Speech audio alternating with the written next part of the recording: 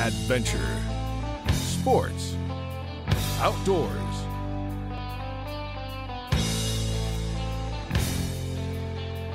With host Billy Canterbury.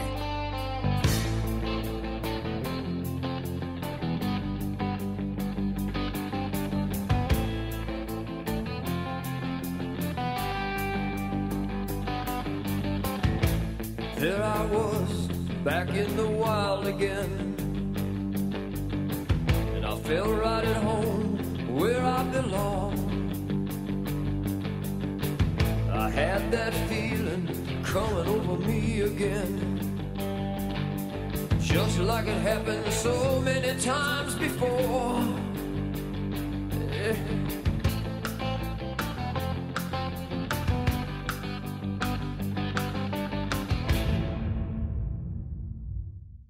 Would you take a gander at these? They kind of look like a hybrid between a palm tree and a cactus. Some of the rarest things on earth seem quite alien. It is mentioned in the Holy Bible that this Joshua tree grows only in 2 places in the world, at the entrances of heaven and hell. I'll let you decide which. One of those places being Southern California, here in Joshua Tree National Park, and the other being Iraq.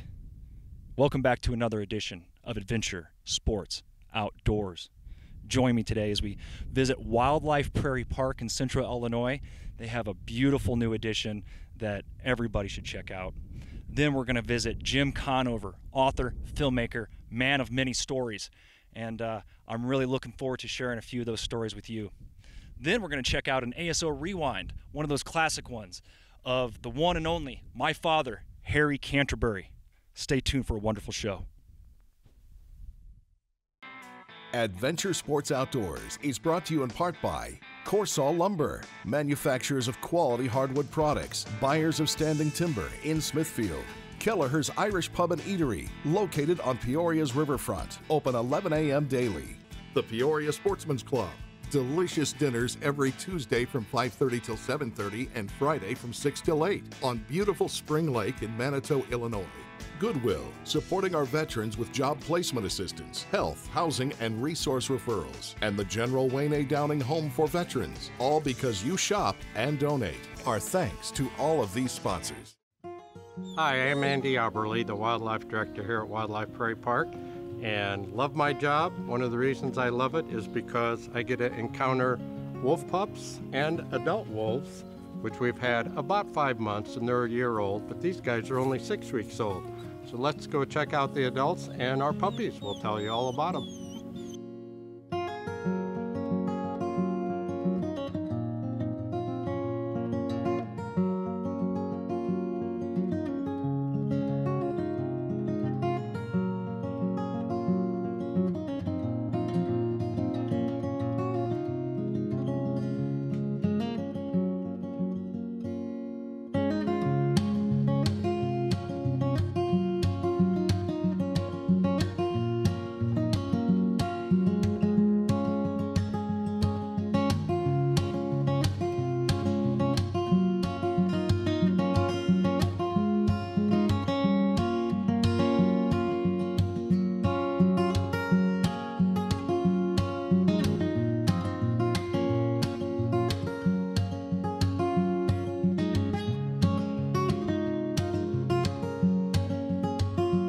Hi, I'm Anna Lynn. I'm the animal curator out at Wildlife Prairie Park.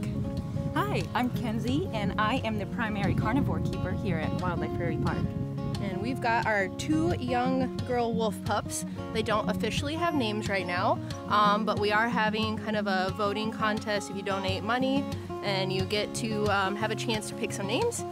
And then we pick from those names and have a vote, and all the information is currently on our website. So we do kind of have nicknames for them to help us tell them apart, but they don't have official names yet. And they're about 8 weeks old.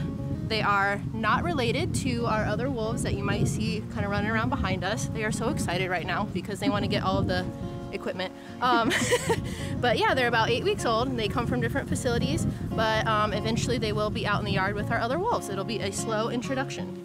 We actually tried a little bit of it today, and She got a little bit more feisty protecting her sister. It was great.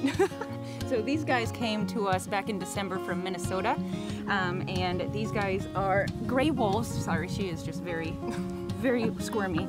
But these guys can get about up to 150 to 175 pounds, and they are just quite different in the fact that they can withstand very cold temperatures and a lot of different ecosystems. They have a lot of thick fur and very heavy paws that are able to withstand that rugged terrain. They are carnivores and have very sharp teeth, and so they are all out there hunting for various mammals. They are pack animals, very social. Our pack is very amazing, and since they've come here, we have been able to decipher their personalities between each of them. It's so great to learn how they interact with each other. They'll play tug of war, they'll play. We do have an alpha. We have the most lowest at the totem pole is Sumac, and he's the most friendly boy. He was actually really friendly with these two this morning, but they are very cool creatures, and we feed them with various donations of meat from our wonderful donators. Since we are a nonprofit organization, we do rely on donations, so we are very thankful for that. But these guys eat all kinds of meat, like chicken, beef, deer, venison, Yeah. all kinds of stuff. Yep. So yeah, and we feed our pack 20 pounds a day. I think the easiest is probably our Facebook page or our website. We have a special spot on there. You can click on it and choose what you would like to donate. As for other donations, like meat donations, you can take that to the ticket gate. There's a little freezer up there where you can drop that stuff off, and we just check it every day and then move it to our animal kitchen. Yeah. Or call me, the Wildlife Director, Andy Oberle, at 309-256-0832. Be happy to come get that donation or meet you somewhere if it's a large one. We even take whole deer carcasses. It's gonna have so many strange phone calls now. Really, our big event for the summer is going to be 3 cougars that are coming, and we're going to go pick them up in the Upper Peninsula on May 31st. So these cougars are 9 months old. They'll probably be 80 pounds. They're 3 females, and we're completing their den and enclosure right now. So we're going to have 3 handsome, lovely female cougars to look at. Big event for the summer. So cougars, just with their anatomy, aka claws, we're gonna be a bit more careful with them. Now, they were raised around people kind of like the wolves were, but we'll have them as a free contact animal, which means that if we need to go into their yard, we won't be going out with them. The wolves, we can go out there as long as we're in a group, and of course keepers only and everything like that.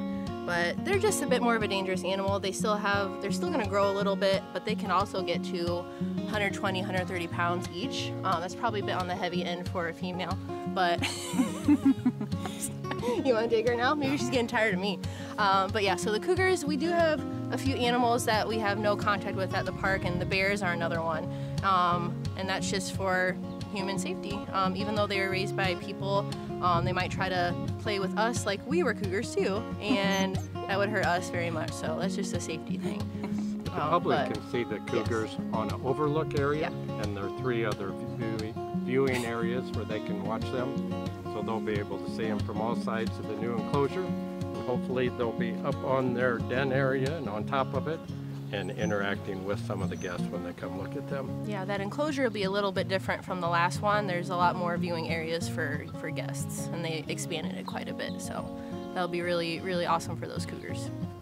Come back later in the summer, and we're going to have 2 new bears, 2-year-old bears, and they will be right along the main trail area here. So they're beautiful. They're probably 300 and 325 pounds right now, and they're waiting for us to complete renovations on our current bear enclosure, and then we'll go get them. Lots of new animals. We hope to see you out here this summer at Wildlife Prairie Park. I'm here with author and filmmaker Jim Conover. Welcome to the show, Jim. Thank you, Ken. I'm proud to be here, actually. You were once a police officer. Tell me about that. That's correct. I spent 20 years on the Pekin, Illinois Police Department, and it was during that time that I had picked up a little newspaper clipping about some desperados of the 1800s that terrorized this location for lot of years. And finally it culminated with kidnapping or ambushing a posse and murdering a deputy. And then they lynched, they gathered up all the gang members and lynched the leader of the crop. And that was the inspiration for your book, Lynch Law. Right. I kept that little article, newspaper article, I think. D.L. Dancy did, C.L. Dancy. He was writing for the Pure Journal-Star at the time. And I kept it for years and years while I was on the department. And in my last year or two, I picked it up and decided, well, I think I'm going to write a book. And I was just going to write a little pamphlet, but it turned out Jim Brecker, another police officer on the police force with me, he joined me. We did research this whole area. And then in the end, we ended up writing a book called Lynch Law. And of course, it wasn't published for several years. And I finally decided to publish it on my own. And that was the result of my first book. Tell me about some of your other books that you've worked on. Yeah. Well, that was kind of an inspiration for me. And I got to the point where I felt like I had to write something else. And I was a treasure hunter for years, my hobby, you know, running metal detectors, traveling around all over. And I'd been out in the Superstition Mountains and not out in them. I'd been close to them. And so I decided I'd write a novel. And I wrote a novel, and it was Greenhorns and Killer Mountains. And it's a good book. It's about 5 guys that get laid off and from a closed Chevrolet plant and go in search of the Lost Dutchman's gold mine in Apache Junction, Arizona. All right, and you also did a series of books.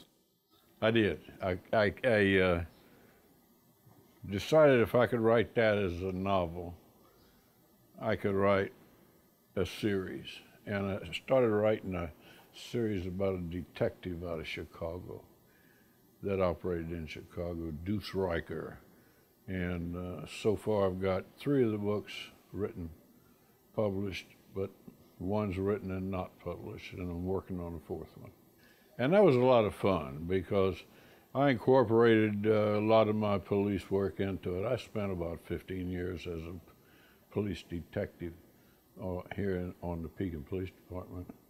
And it was fun writing it. So I wrote it in first person like it was me, and it was fun. So he operated out of Chicago, so I had to do a lot of investigating in Chicago. You can't just sit down and write a book without knowing your places, your parts, your people, you know, your geographical locations for those parts. So your police work also led into a documentary about a book you wrote. Yes, it was. Now, I wrote the book on it. It was called Slayer of Innocence. And after that, we saw one of our cases during that time, but not both of them. And after that, I decided, or I didn't decide it, some friend got with us and we made a documentary off of the book. It's on Apple and Amazon Prime. Yeah, and being distributed throughout the United States off of Netflix has got it, all the big stations has got it, is streaming all over. Okay, well, let's take a look at the trailer for the documentary Freight Train, Slayer of Innocence. Here it is. In the 1970s, children went missing in the Midwest, only to be found dead.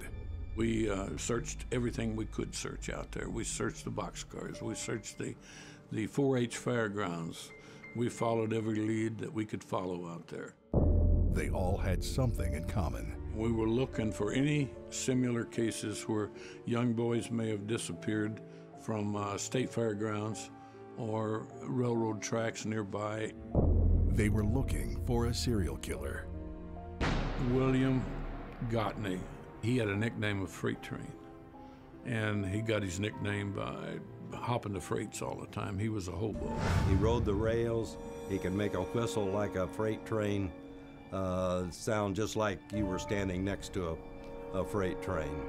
It's quite loud, and the kids all loved him. The freight train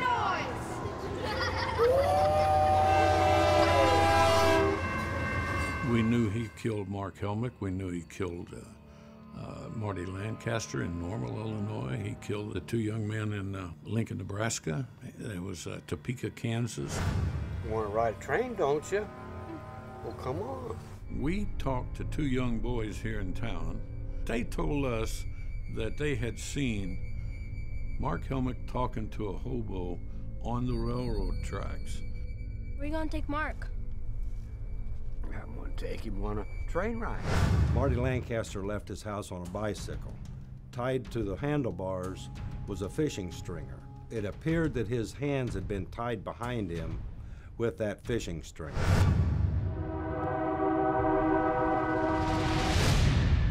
Freight Train. You also made a Western movie, an entire Western cowboy movie that got distributed worldwide. Tell me about that. Was, I think, a strictly fluke. But I really enjoy Western movies because I believe that the people in the Western days who actually settled this part of the country, all across America, settled America, I think they were some great, hard-working, honest, good people from all over the world. So I've always liked Westerns, and I was in here talking with some friends of mine one time, and I said, you know, we ought to make a movie. Well, I'd never made a movie before, so what did I do? I got together with some guys, called in a bunch of people I knew, and including you. You've been in on everything I've done. That was in like 2005 or 2006? That was 2005. Okay. I think we started talking about it in 2004. Mm-hmm. And I said, okay, I'll do this then. I'll write a screenplay. And we'll see what we want to go from there. So I wrote the screenplay, and it looked pretty good. So it was a Western, U.S. Marshal and family, kids being kidnapped and so forth, right here locally, or in, Texas. Sand Prairie, Texas. Sand Prairie, Texas. And now to the most recent film that you've been in. You not only appear in this documentary, but video footage that you shot in 1988 is a big part of this documentary. Tell us about that. Well, we had a new story that was moving into Pekin, and we had a condemned school. So they decided that they'd tear that school down and build a big grocery store called Kochmeyer's on that property. Well, when they started digging, they discovered that there were bodies buried on it. And with a little research, we knew that they were on the old Tharp Cemetery. Part of it was, and over another corner of it, there was an Indian burial grounds over there. Well, the documentary is not out yet, but we do have a trailer. Yes. Let's take a look at the trailer. They called it the Blue Death. The wrath of God is upon us! Repent! Repent! The wrath of God is upon us! Pekin gets hit with an epidemic of cholera.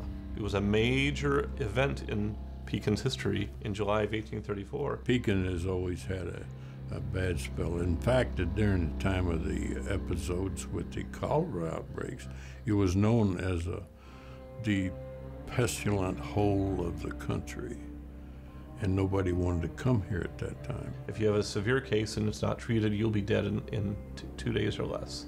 They built pine boxes and in such a hurry, and people was dying 5 or 6 a day.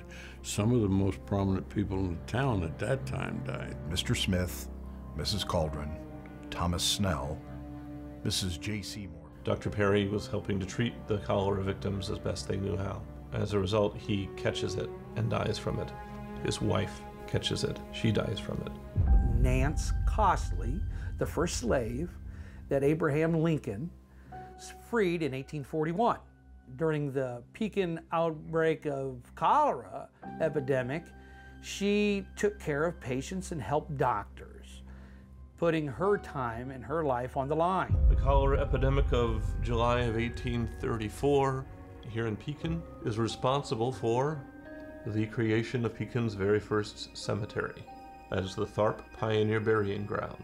Douglas School was built in the early 1900s, a smaller school on that site where the cemetery used to be. Before they built the school, though, they closed the cemetery and they moved the burials. And there were stories among teachers at Douglas School and students. This used to be a cemetery. And of course, probably some ghost stories got started. And that was the school that was then, after it was closed, that was when it was raised in 1988. And it was during the construction and grading of that ground that they found out that those old stories the kids and the teachers had been telling were true. When they tore the old Douglas School down, they found bodies. When I arrived at the site, there was still heavy equipment still working there. Some areas had been stripped clean, and there were outlines of coffins that were clearly visible in the subsoil. They found at least one burial where it was evident that they had built the coffin around the body very hastily.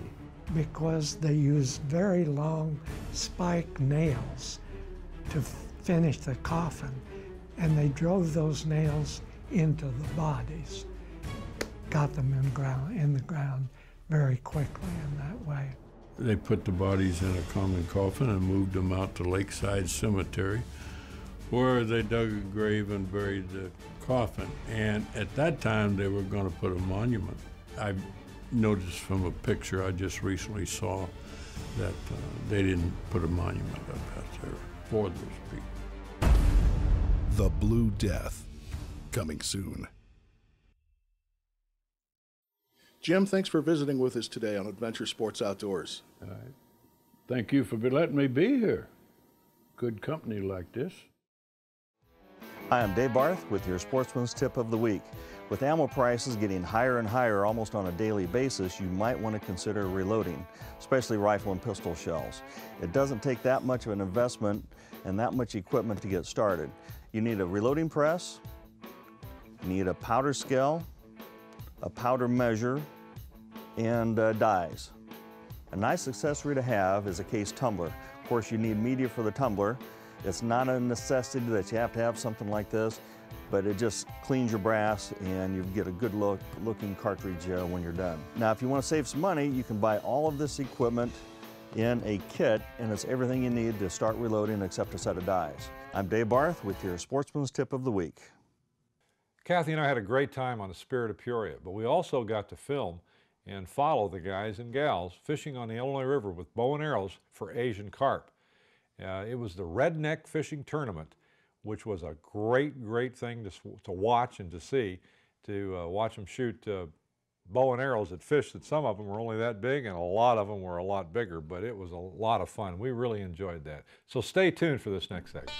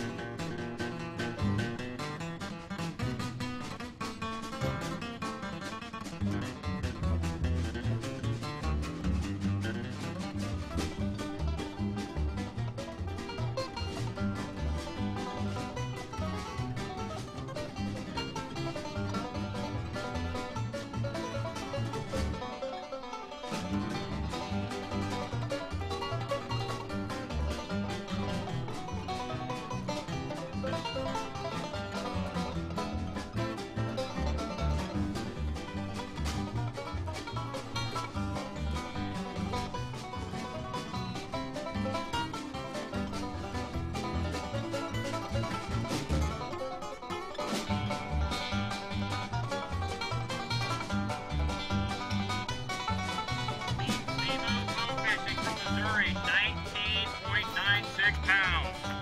19.96 pounds. We've got a new leader for big fish. 146 pounds, 0.48 ounces.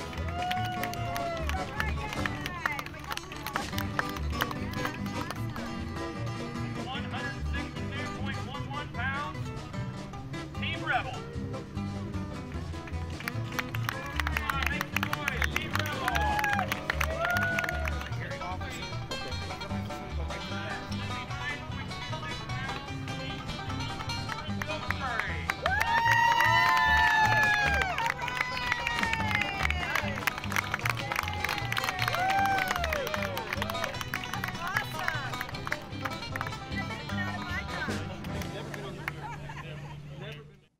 Hope you enjoyed the show about the Illinois River.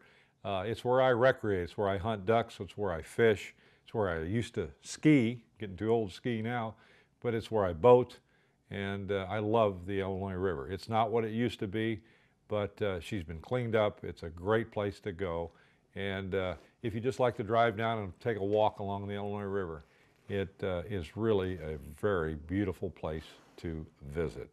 My dad, in 1939, when he graduated from Manual High School, his ambition in life was to be a riverboat captain, and I know why. It's just a neat thing to do and a great place to go. Adventure Sports Outdoors is brought to you in part by Corsall Lumber, manufacturers of quality hardwood products, buyers of standing timber in Smithfield. Kelleher's Irish Pub and Eatery, located on Peoria's riverfront, open 11 a.m. daily. The Peoria Sportsman's Club, delicious dinners every Tuesday from 5:30 till 7:30 and Friday from 6 till 8 on beautiful Spring Lake in Manitou, Illinois.